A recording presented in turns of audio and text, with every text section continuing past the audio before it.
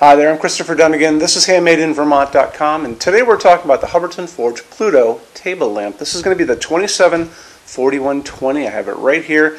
A lot of details, so let's jump in. Let's talk about the size of it to begin with. It's 19.3 inches high, and that's going to be from the table to the very top right here.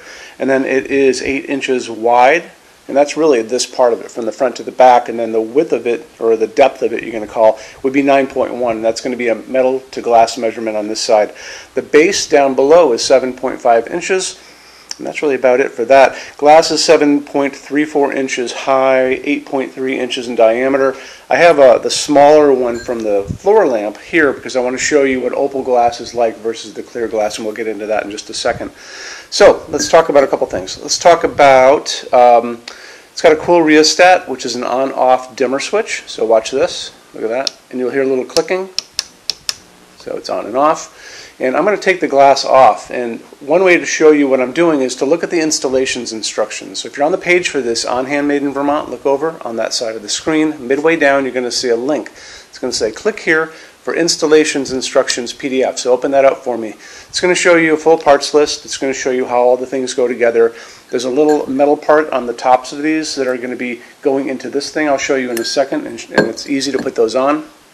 And how to put the glass on too is really just tilting it over the bulb.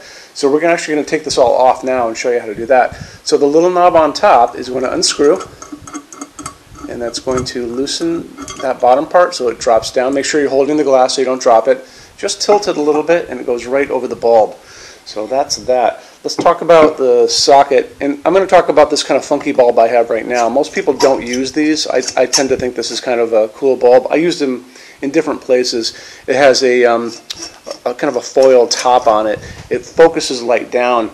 A lot of you aren't going to be using it for this lamp for that kind of reason, getting light down. You want light to go all over the place. So you're going to be most likely using other types of bulbs, but I just happen to have this in here now.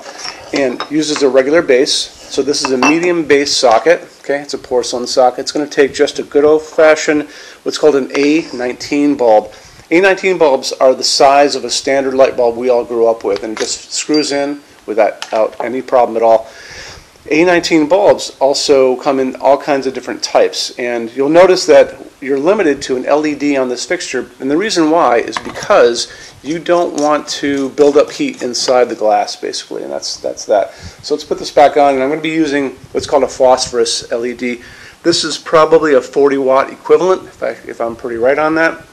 This is an A19. You can use a smaller bulb if you want to. This is an A15. I wouldn't bother with that. I would just go for the A19. You can get these everywhere. My local hardware store has them. You can get them at Home Depot. I actually buy them quite often at Walmart because I think they have a pretty good selection of light bulbs, including their house brand. So let's kind of get this going again. Remember, this is clear glass, so you're going to be able to see what's going on inside. Most people are going to be using a decorative light bulb, and oops, I guess that bulb doesn't work. Let's try this again. Or maybe, you know what? I don't think I put it in correct. Hold on. Let's try it again. You know, little pilot error here. So, no, I guess this is a bulb that doesn't work anyway. That's probably why I have it as a prop. Well, let's try another one. So this is a bulb that I expect you not to use with this glass because I don't find these very attractive at all. But they do the job. And where I would expect you to use this bulb would be if you're using the opal glass, which is an opaque glass, so you're not going to be able to see it. Remember, this is for the floor lamp, which has two of them. That's why it's smaller. But if we put this guy on, and you put that back through again, there's a hole at the top. Screw this guy on. Don't go too tight on this because you don't want to break anything. And, okay, very bright. That's probably a 100-watt equivalent, I bet, in that one. And, you know, there's quite a bit of space on this. Even though it says, you know, you're supposed to only use an A19, I think there would be enough space inside of this to put an A20. The only thing you're going to run into is getting the glass on and off, because an A20 is going to be a bigger bulb. So let's put all these kind of things back together again. Put that back together again. Put this back together again. And I think this is a great light that you could use bedside. You could for reading. It's a good reading light because you can put a 100-watt equivalent LED in this if you want to. You know, the interesting thing is I was kind of researching before the video about what is a 10 watt, and that's the max Hubbardton Forge says you can put in this for an LED, a 10 watt equivalent LED, and I got a couple different results online. So one of them said it was a 60 watt incandescent equivalent, but when I went to the Home Depot website, they had 100 watt equivalent 10 watt, I think it was actually 9.5 watt LED bulbs. So you can see they're getting better and better all the time and stronger using less electricity wattage. So I would probably do either the Home Depot or run over to a Walmart or your local True Value hardware store, something like that, and pick up maybe a 100 watt equivalent bulb. And then, you know, remember we have a dimmer, so on-off dimmer here. Let's talk about the color of light coming out of LEDs. So I tend to like the middle of the road. You'll notice that LEDs come in at 2700 Kelvin. That's like super yellow.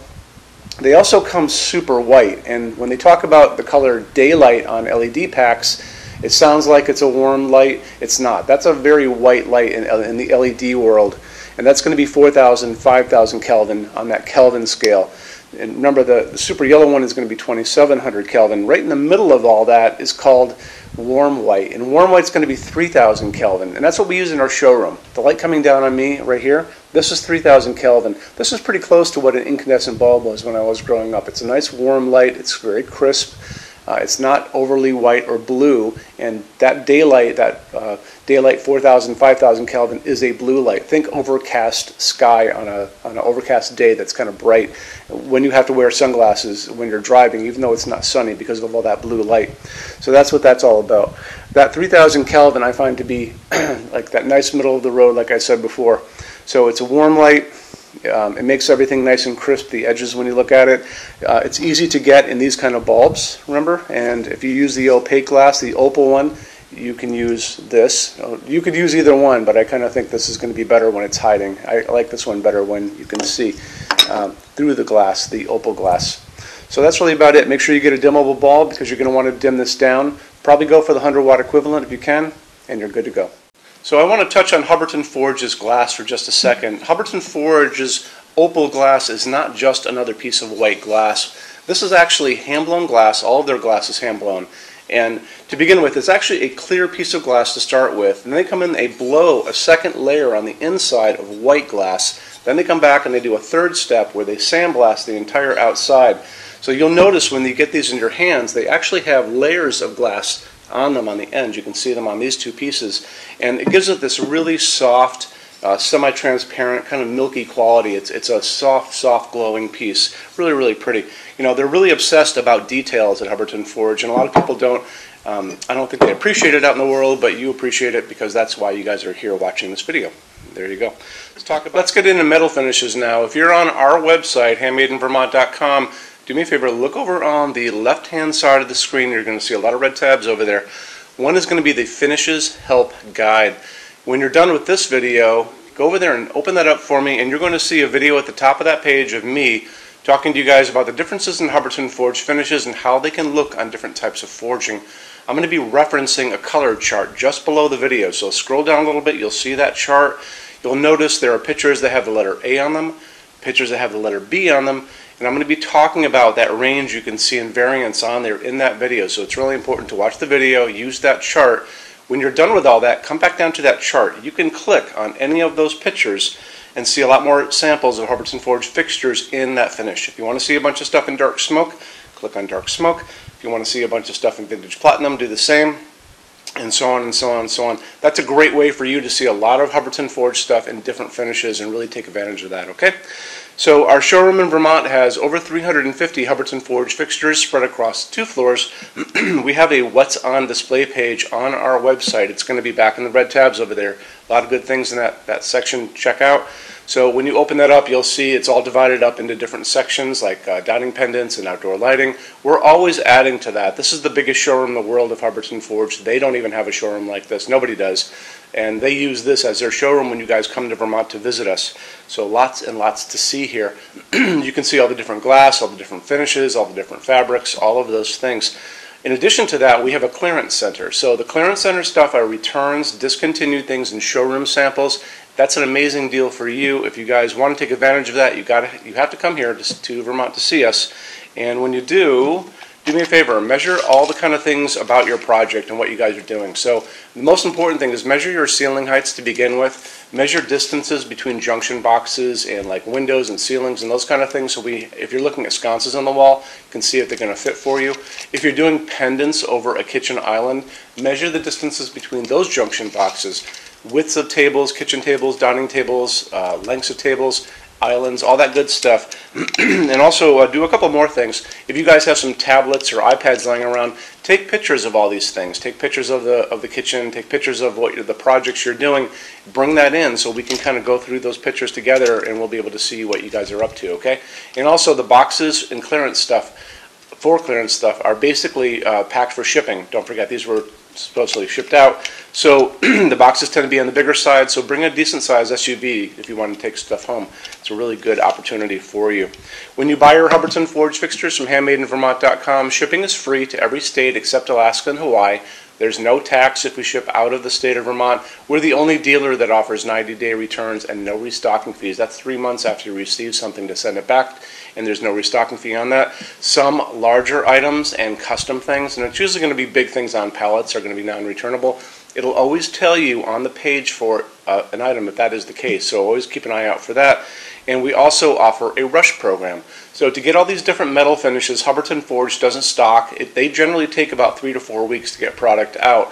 We can cut that time in half, and it's really, really inexpensive. If you want to know more about that, just drop me a quick email and I can clue you in on details, okay? So our showroom in Vermont is open every day except Sunday from 11 to 6. I'm here every day except Sunday from 10 a.m. to 6 p.m. Eastern Time. If you want to drop a quick email, you can do that all the time. And that's going to be at sales@HandmadeInVermont.com, and we spell out the word Vermont. Or you can call me during business hours, 802-446-2400. So thank you for stopping in today, and we'll talk to you guys soon. Take care. Bye-bye.